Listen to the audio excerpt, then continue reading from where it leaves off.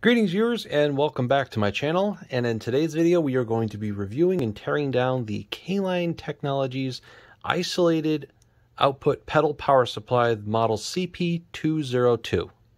A quick unboxing. This is what you're going to get. You're going to get the power supply brick itself and then the wall adapter, which is actually a much heavier version than I've seen in some of their other pedals. This is actually an 18 volts and 2 amps. I can't really focus on it too well, but it is much heavier and heavier duty because these actually have some high current outputs, more than a few. And over here, you're also going to get some wire adapters. It comes inside this box, and then you get your manual, which it is very brief, but it is informative to discuss the main features of this pedal, which we'll go over here in this video. Here's a picture of the main unit. We have two 300 milliamp outputs here, and we have two variable outputs here, one at 100 milliamps and one at 500, but you can actually adjust the voltage with the switches behind here. You can set it to whatever you need based on the pedal's specifications. And very similar, in fact the same as some of their other pedals. The incoming power from the wall comes in here, and then all these outputs here will turn blue when there is a connector inserted into the output plug, and it will go out in the case of a short circuit. Taking the cover off, we can just have a quick peek inside. The board is from July 23rd, 2020. And you can see that the isolation transformers are right here. They're significantly larger than, say, the 206, 207, or the DC-10 that I've reviewed in the past. You can see where it's a very clean layout of the IC design there. And again, it's pretty much the same type of circuit where the incoming power comes in, changes it from DC to AC, goes through these isolation transformers, and then the isolated power will then run all these linear voltage regulators. And for those two particular adjustable outputs, you can actually see on the other side of this board here, if we take it apart, it's quite complex. Actually, we'll just flip it up this way. The way that they're doing it for these switches, they're using a very simple and actually very common a DC to DC buck converter. There's two of them here, and that's how they're basically getting, say, the 18 volts of isolated, and then it will be adjusted down to whatever voltage those switches are set to.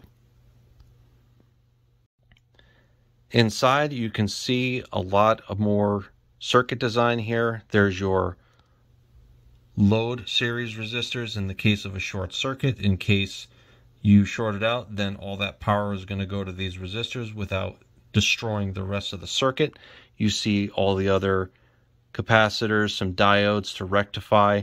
You see some inductors here to get rid of all the noise.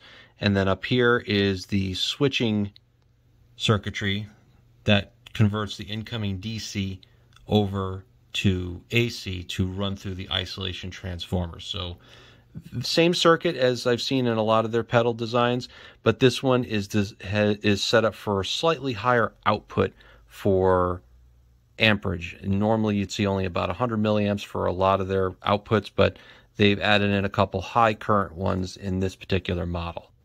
This is one of the newer models from Caline, the CP-202, and what I'm happy to report is that we have an individual winding for each one of these outputs, which that means that each has their own isolated ground.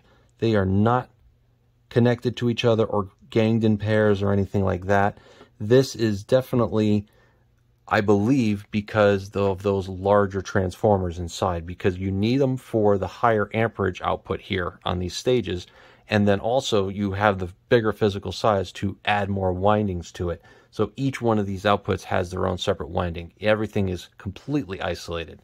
In addition to the isolation that you get from those transformers, the wall power comes in, it gets converted from DC to AC coming in, and then each of the secondary windings goes to these output stages with their linear voltage regulators, and you have all the other noise suppression components inside. Very well built, and while not as many outputs as some of their models, this is definitely a significant improvement in terms of true isolation. So very happy to see that. Well, guys, I don't think there's much more I need to say on this. I've gone through a lot of the nitty-gritty details on other reviews of their power supplies. The circuit design is essentially the same, but with the added benefit of this one having larger transformers for the output amperage, and also you have a separate winding for each one of these output stages, which is very significant.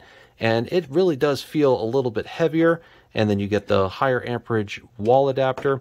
I think this is definitely an improvement, so very happy to see it. If you're interested in some of the more nitty-gritty details on how the circuit is actually working, feel free to check out some of my other videos.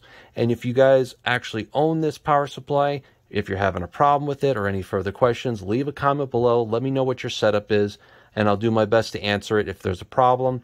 Caline is very good at getting back to their customers with their email and their contact info in the description below. And again, if there's any problems that I could try to assist you with, please feel free to reach out. This is definitely a very good power supply, in my opinion. I would highly recommend it. And that's great. So till the next video, guys, and thank you so much for watching.